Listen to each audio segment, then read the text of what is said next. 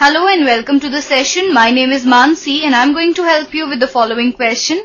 The question says find the following integral, that is x cube plus 5x square minus 4 divided by x square dx. So let us start with the solution to this question. Now we are given integral of x cube plus 5x square minus 4 divided by x square dx. This can be written as integral of x cube by x square plus 5x square by x square minus 4 by x square dx, because we have taken x square in the denominator with each term in the numerator. Now this can be separated and written as integral. Now x cube divided by x square is x. So it is x dx plus x square gets cancelled with x square. So 5 integral of dx minus 4 into integral of 1 by x square dx.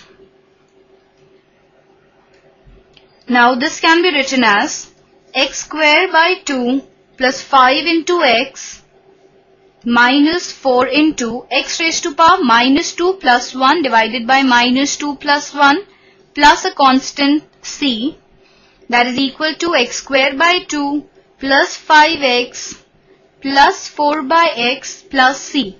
Now this we get because we know that integral of x raised to power n dx is equal to x raised to power n plus 1 divided by n plus 1 plus c, where n is not equal to minus 1.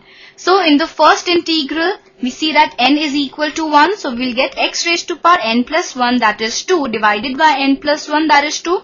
In the second integral, we see that it is equivalent to say that we have a 1 here. 1 is written as x raised to power 0. So n becomes 0 in this case and we get x raised to power 1 divided by 1. Minus 4 into x raised to power minus 2 plus 1, because n in this case is minus 2. So we get this on simplification. So our answer to this question is x square by 2 plus 5x plus 4 by x plus c. So I hope that you understood the question and enjoyed the session. Have a good day.